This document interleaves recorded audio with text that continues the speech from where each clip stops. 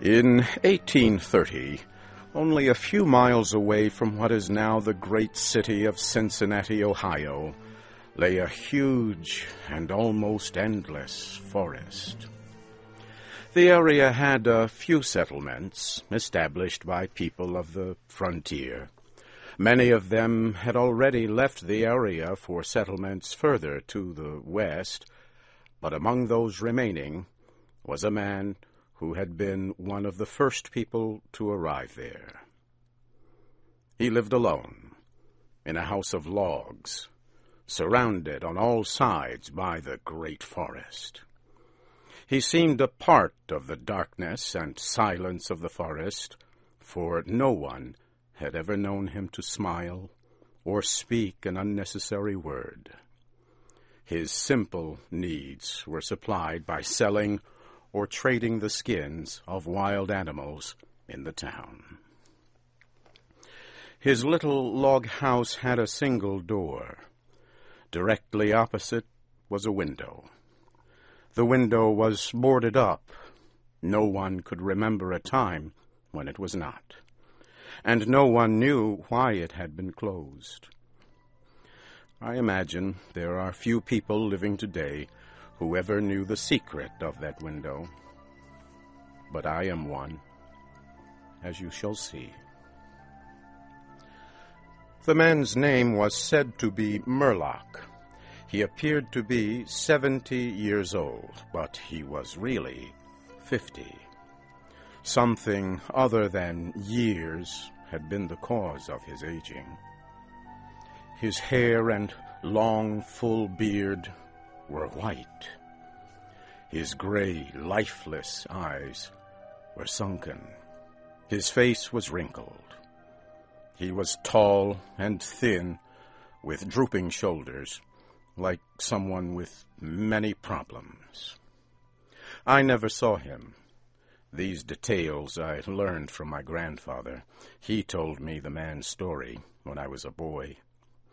He had known him when living nearby in that early day. One day, Murlock was found in his cabin, dead. It was not a time and place for medical examiners and newspapers. I suppose it was agreed that he had died from natural causes, or I should have been told and should remember. I know only that the body was buried near the cabin, next to the burial place of his wife. She had died so many years before him that local tradition noted very little of her existence. That closes the final part of this true story, except for the incident that followed many years later. With a fearless spirit, I went to the place and got close enough to the ruined cabin to throw a stone against it.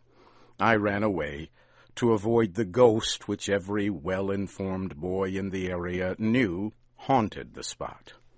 But there is an earlier part to this story, supplied by my grandfather.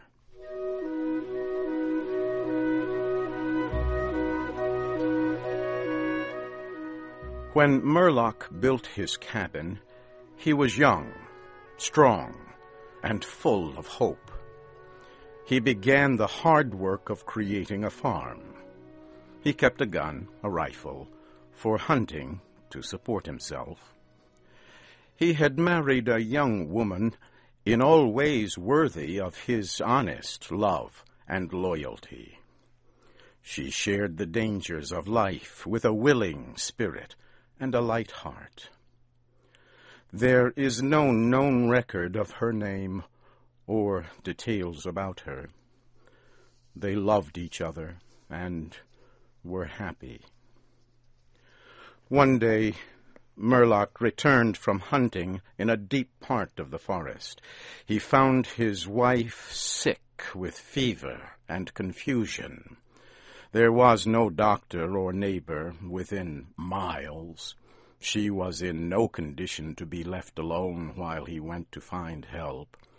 So Murlock tried to take care of his wife and return her to good health. But at the end of the third day, she fell into unconsciousness and died. From what we know about a man like Murlock, we may try to imagine some of the details of the story told by my grandfather. When he was sure she was dead, Murlock had sense enough to remember that the dead must be prepared for burial. He made a mistake now and again while performing this special duty. He did certain things wrong, and others which he did correctly were done over and over again.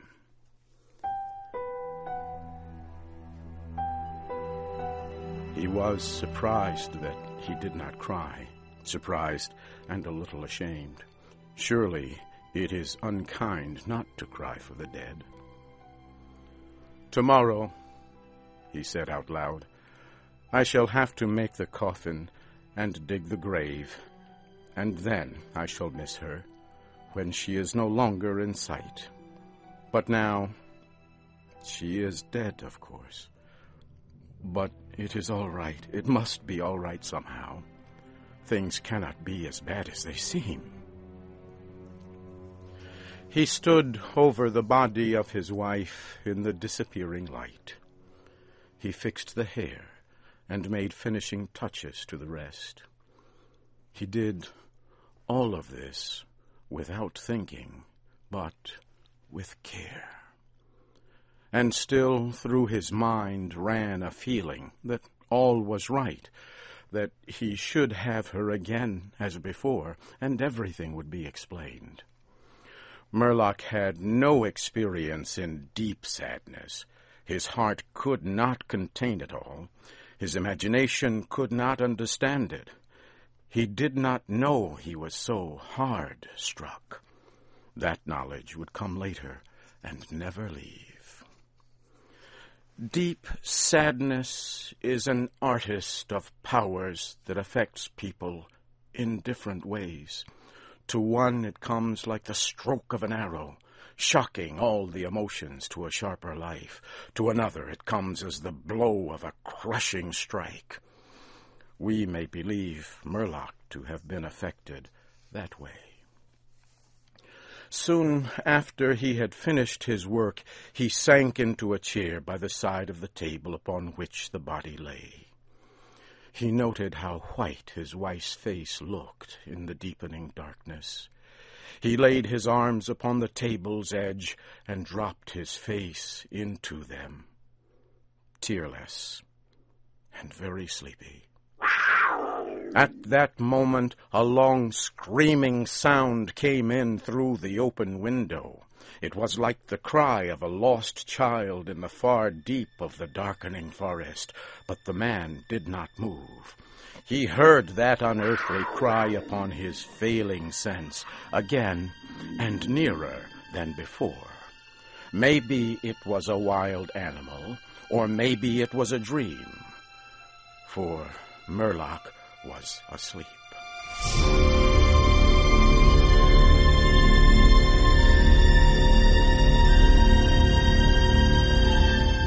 Some hours later, he awoke, lifted his head from his arms, and listened closely. He knew not why. There, in the black darkness by the side of the body, he remembered everything without a shock. He strained his eyes to see he knew not what. His senses were all alert. His breath was suspended. His blood was still as if to assist the silence. What had awakened him, and where was it? Suddenly the table shook under his arms. At the same time he heard, or imagined he heard, a light, soft step, and then another. The sounds were as bare feet walking upon the floor. He was afraid beyond the power to cry out or move. He waited, there in the darkness, through what seemed like centuries of such fear. Fear as one may know, but yet live to tell. He tried, but failed to speak the dead woman's name. He tried, but failed to stretch his hand across the table to learn if she was there. His throat was powerless. His arms and hands were like lead. Then something most frightful happened. It seemed as if a heavy body was thrown against the table with a force that pushed against his chest. At the same time, he heard and felt the fall of something upon the floor. It was so violent a crash that the whole house shook. A fight followed, and a confusion of sounds impossible to describe. Murlock had risen to his feet. Extreme fear had caused him to lose control of his senses. He threw his hands upon the table. Nothing was there. There is a point at which fear may turn to insanity, and insanity incites to action. With no definite plan, and acting like a madman, Murlock ran quickly to the wall. He seized his loaded rifle, and without aim, fired it. The flash from the rifle hit the room with a clear brightness. He saw a huge, fierce panther dragging the dead woman toward the window. The wild animal's teeth were fixed on her throat. Then there was darkness, blacker than before, and silence.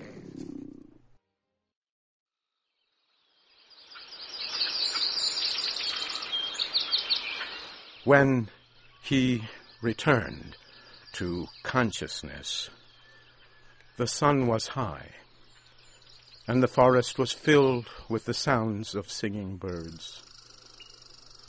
The body lay near the window, where the animal had left it when frightened away by the light and sound of the rifle. The clothing was ruined. The long hair was in disorder. The arms and legs lay in a careless way, and a pool of blood flowed from the horribly torn throat.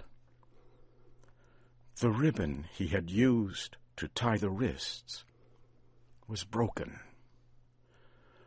The hands were tightly closed, and between the teeth was a piece of the animal's ear.